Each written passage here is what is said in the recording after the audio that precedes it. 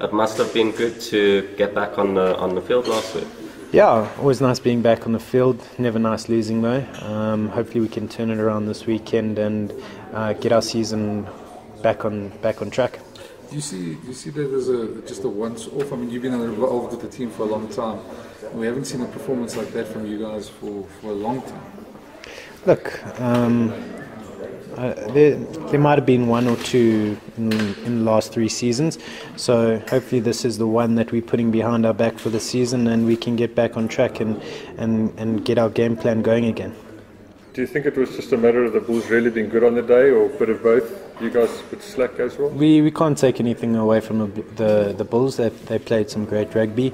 However, I don't think we were at our best, but it keeps everything exciting. And if you have a look at Super Rugby this year, you don't know which team's going to win. I'm sure a lot of people's Super Brews are struggling out there. So yeah, it's just one of those things.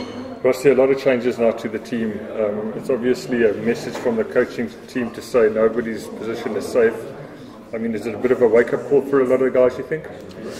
I think it's more the coaches backing 1 or 2 guys. I don't think it's a wake-up call. However, we were told in the beginning of the year that nobody's spot is cemented.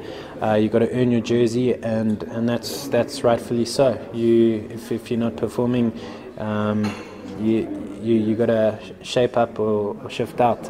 But I don't think that's the case. I think there have been a couple of these youngsters that have come through the system, through Joburg, starting off in Joburg and playing junior rugby now, joining up with the guys.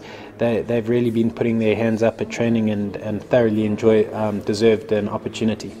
Are you excited about some of these youngsters that you talk about? I mean, you must have seen them come through the ranks in it. Anybody that really stands out for you that you keen to see playing, or just generally? I mean, speak about them generally. Yeah, they're Chiefs. A couple of these guys have a lot of flair. Wanda Celia, he's made me sit on my ass 1 or 2 times. Tyron, I mean, unbelievably strong for his size. Gianni, the skill that the guy has got. These youngsters coming through, I mean, Vince, he's a big, strong ball carrier. So it really gets me excited to see what these boys can do at this level. And the nice thing about youngsters these days is they're coming straight out of school believing that they can play Super Rugby. So that confidence going into a game is always awesome. Ross, I mean, you were there once, when you were a youngster, once coming in for your first cap or 2, and your advice for somebody like that, for these youngsters coming in, now that you're an elder? My advice is just treat it like another game. Don't hold anything back. Don't go into your shell. If you want to express yourself and make the most of your opportunity. At the end of the day, it's just another game, and you're playing a game that you love and enjoy. Otherwise, you wouldn't really be here. So just enjoy every single second as well. How important is it to, after last week's performance, to get back up on the horse and put in a performance for your fans and for the team? You know, it's important every single week, no matter who we play against. This competition is not easy. We're playing against the best week in and week out. The Australian teams have picked up their games, as you've seen over Super Rugby this year.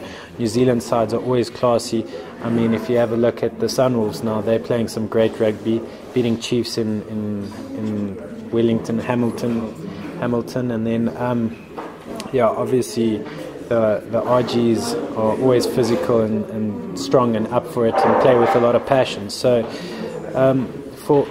we want to go out there and perform. You don't ever want to put on the jersey and go lose. So yeah, it's just a matter of getting our minds right for the weekend and pitching up on the day. Ross, do you think Vince could be that big ball carrier which the Lions were maybe missing a bit last weekend? Well, he's run at me 1 or 2 times, and trust me, he's a strong ball carrier. It's not easy to tackle him. So yeah, definitely something that we do need to get over the game line. But obviously, if we use him correctly, he can be a decoy or he can be a great ball carrier. But we just got to be smart about it.